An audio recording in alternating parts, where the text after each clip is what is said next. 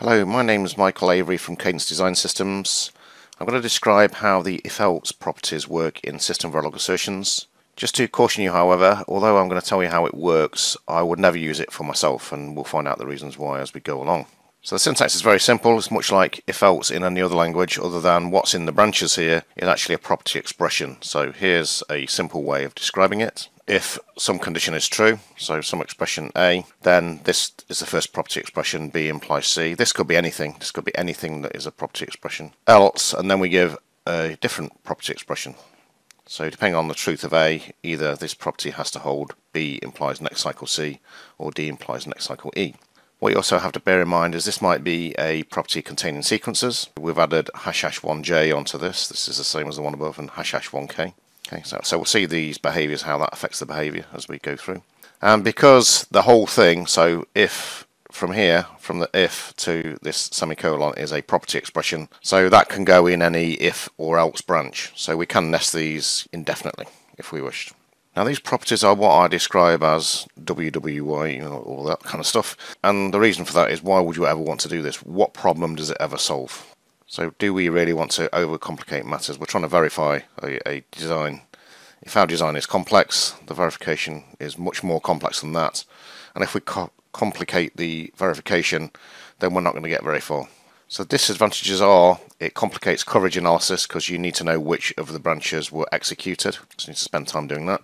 If you assert that property and it fails, you need to spend time analysing which branches are failing. It could be all of them are failing. So, if all of them are failing, you've got to fix something and then go back and try again, and maybe you got different branches failing next time. Informal, if the property is asserted and passes, you don't know all will pass without more effort and risk. So we have to take more care with coverage and assumptions and over-constraining and all these other things that you have to care about in formal. Informal, you do the exact opposite normally. In order to make things easier for the tool, to make the proof less complex and therefore take less time, you normally decompose problems, not try and span them into a single property, which the if-else allows you to do. And in any case, it doesn't do anything you couldn't do in a much less complicated way. So the example we saw, the first example, this if-else property is equivalent to this. Just A implies same cycle B. And if A and B happen to be Booleans, we can just use an AND on the left-hand side here. So those three sets of properties are equivalent. Although I've listed the disadvantages in all the time I've been using SVA, which was since it started, or before it started, the draft versions of the language, I've never seen if-else of any practical use anywhere ever. If-else only was introduced in the 2009 LRM in any case. If you think it's a benefit describing in a single property, basically two properties, then if you think that's an advantage, then I'm afraid I'll disagree with you. So let's see now how these behave. So here we have an environment with these properties. These are the ones from the slides. Okay, so we're going to concentrate on this one first. The simplest form you can really have. So if we go back and look at a waveform of that passing, so the good thing about Jasper is that it allows you to create what's called a related cover, which is a witness, i.e. an example of it passing. So you notice here, this is the assert. We notice the tool created for us, how these covers were created by the tool, because it recognises that there are two ways of, two branches of it passing in effect, and it's created two witness traces. So let's look at these. So this is what Jasper's good for, learning SVA. This shows me an example of this passing.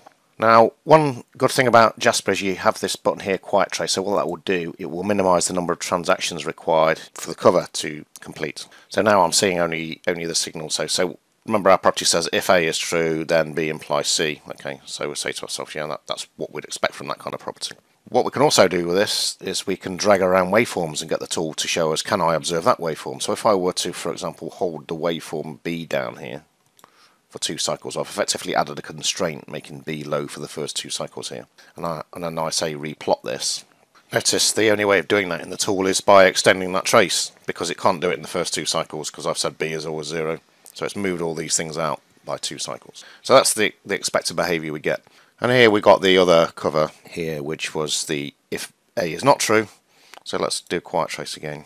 And here we see if A is not true, then D implies next cycle C, as we'd expect. So if I were to use this wave edit again to make A true for two cycles there, again what I'd be expecting to happen is that the tool can only do that if it pushes out the cover by 2 more cycles in order to make A 0 when it can.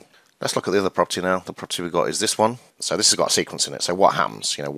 Is A required to be true throughout this whole sequence completing? B, next cycle C, next cycle J. So we can use Jasper to tell us. We don't need to try and work it out from the language reference manual or anything like this. Let's look at the related covers for them. So notice the related covers have the same name but colon witness. So this is an example of it passing. So let's look at this waveform. And again, we'll use quiet trace to make sure we've only got transactions occurring which are needed in order to cause it to pass. So notice A is only true once here. So when A is true, the cycle A is true, we require, if B is true, we require C followed by J. So there's only one occurrence of A here. So if we made J 0 in this cycle here, for example, the tool will then have to move this out one more cycle because J is required on that cycle. A being true, that's when the property evaluation starts, and even if A then goes to 0 again, we still require the right hand side of that implication to occur. That's how it behaves. Okay, so now I've described how it behaves. I don't think you will ever find a practical use for this, but please email me if you do. I'll be glad to be proved wrong. Okay, so thanks for listening. Goodbye.